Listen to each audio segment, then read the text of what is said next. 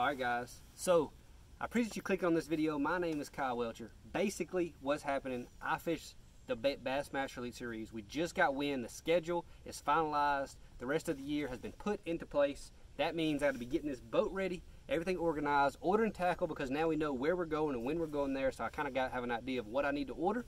So got all my stuff here to refill everything that's empty in my boat, and came across my crankbait box. So if you have not been watching my channel recently, I've came out with a truth series where I've been talking about everything that I keep in my boat, like exactly what I keep in my boat and all the different colors that I keep. And guess what? I'm gonna let y'all down a little bit on this one, because the truth is I got too many dang crankbaits. These are all shallow running crankbaits. These are all 10 foot deep or less. This box right here is entirely square bills, and this right here is what I call small crankbaits, anything like a DT4, DT6, I'm a pin jack, stuff like that I keep in that box. So with soft plastic specifically, I'm a big believer that you need a couple different colors, because it is such a slow, nuanced presentation between the fish. So like the bait has such a perfect action that the fish is just going to eat it if it's an almost similar color to what they are interested in. So crankbaits is not like that. Crankbaits are a lot more of a rigid, action bait. It's like it has a lot of thump to it. It's really hard to get them to commit to it a lot in clear water, even when the fish are around, and the crankbait is like the best way to present to the fish. It's really hard to get them to eat. So I have deviated a ton with colors as far as the crankbaits go in the past few years, or really my entire life. I've always liked to mix it up colors a lot, because hard baits is really hard to get fish to commit to, compared to a soft plastic. So I'm gonna show y'all what I have in my box, and it is way too much crap. I've been carrying some of these around for years and years and years, and I just keep thinking there will be an application for them at some point, and I just never seem to find it. So let's start off with what I throw the most as far as shallow cranking, my square bill crankbait box. That's it right there. You can read that. I store them in this little, it's an old school Plano, I don't even know what it's called, FTO Elite box. I've had this thing for like 10 years. Every 6 months or so, I'll pull all the crankbaits out, I'll wash the box out, get all a little bit of rust out, and then start over with it and reload it again. So basically, you can see this box right here is an absolute wreck. I've got too much crap in here, and I'll tell you, I'm gonna pull out first and foremost what I actually throw over the course of a year. So let's see here. This dude right here, I'm gonna omit different colors. This dude right here, even this high dollar box, they still all tangled up. That's just crankbaits for you, ladies and gentlemen. So I can throw these two, and then this one. Uh-oh. Let's see. And that's all. This is, I will say, I'll just throw this in here because I did throw this one probably about 30 minutes last year. So I'll put this in here because the rest of them I seriously didn't even throw that much. So this many crankbaits, that's what I fish with as far as square bills go for an entire year pretty much. Now, I do have one more shad color crankbait. I've got some in the truck. I don't have any in here at all actually. I don't believe, and I do actually throw it a little. Not a ton, but I do throw it a little. So that's for the most part, just say one extra shad color crankbait. That's why I'm doing this, because I don't know what I got in my box right now. So this right here, all this extra, all this extra, all this extra. Don't need it. I just keep it in my box for no reason, just like I'm sure a lot of y'all do. So I'm gonna start with this side right here. 2.5 size square bills. I used to throw them a lot. Now I almost never throw them because I'm trying to, catch fish in tournaments. I travel all over the country and I'm trying to catch fish on a lot of different bodies of water. And the 2.5 style square bill is a lot more specific. Like you need bigger shad, you need like a little bit more stained water or heavier wind or heavy current. It has a big thump, and I seem to have lost a lot of fish on this crankbait over the years. Now, one of the reasons I believe I lost the fish on this crankbait, I was throwing too soft of a rod for this crankbait. So the whole idea behind a crankbait rod is a treble hook is a very thin gauge wire, has a small barb on it, and you need to throw an extremely soft rod, a really slow action rod, so you don't pull those hooks out of the fish's mouth, so you don't bend the hooks out, so you don't rip a hole in the fish's mouth, so whenever they jump, they can't throw it. And whenever you're throwing a 2.5 style square bill, a lot of times the gauge of the wire is actually pretty dang big. Like I've thrown jigs with a gauge wire that's comparable to that. So a lot of times you can throw a little bit heavier rod than you would think on a bait like this that has the little bit heavier gauge wire. So I have 3 rows of 2.5 square bills right here. I've got some chartreuse ones, I got a red one, I got a shad color one, and then a few more shad color ones. And I'm gonna be like dead honest with you, I don't think I've tied one of these suckers on in probably 3 or 4 years. Like seriously, I don't think I've thrown a 2.5 square bill in that long, because I don't really throw it unless it's super tough now. I mean, unless it's super good fishing, and everywhere I go it seems to be super tough now. Now, a few years ago, I got on a bite with these crankbaits right here and absolutely smashed them. I'm talking about, I was on Lake West Point in January. That wasn't a few years ago. That was a long time ago, actually. That was a while back. I was in high school still. But anyways, these crankbaits right here, I went over there and it was like 3 days in a row I busted like 20 pounds cranking these crankbaits around, some of the little rip-rap banks and stuff.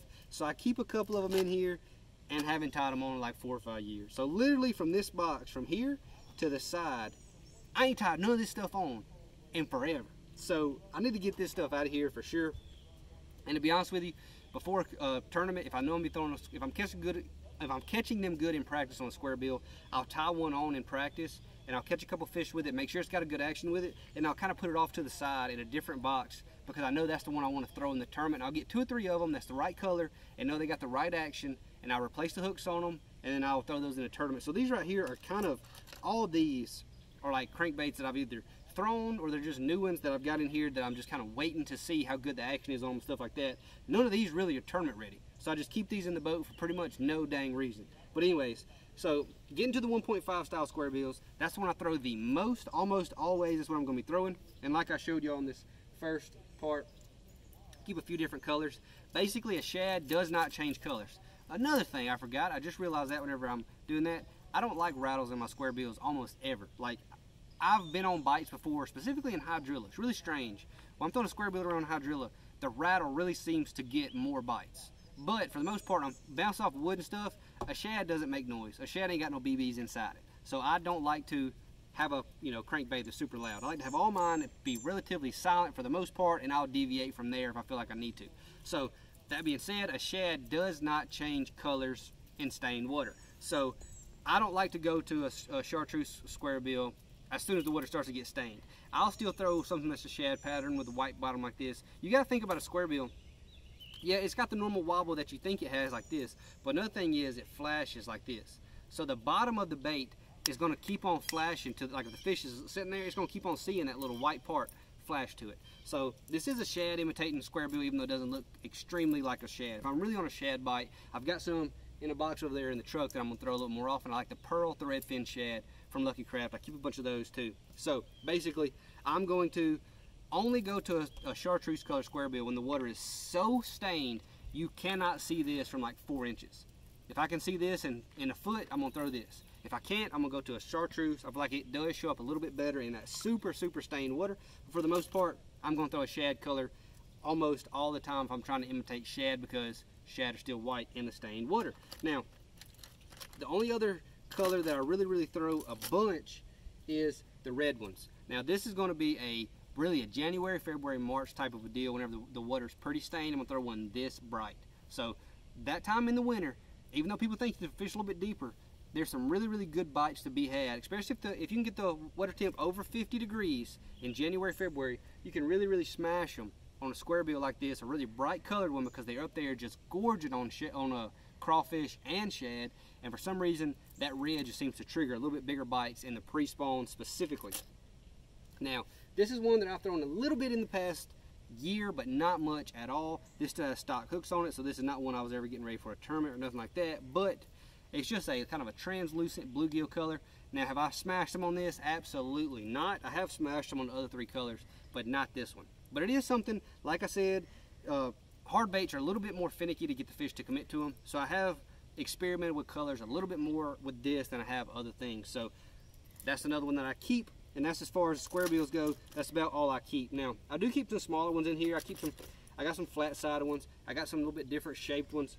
Like I said, none of these are really tournament ready right now. Another thing, when you're fishing a lot of really rocky lakes, a little shallow running crankbait like this right here, this is bright red, really balsa bait, flat sides. They get bigger bites in February and March a lot of times.